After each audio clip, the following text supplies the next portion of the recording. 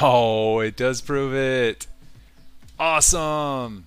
Thank you, developers of this game, for doing what I thought you should do and the right thing for the players. Thank you.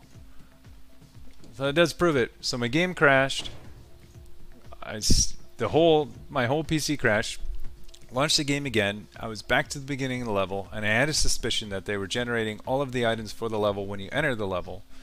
And I got a really good drop the first time, and I just got it again. So thank you so much, developers of Dead Cells. You made the right decision.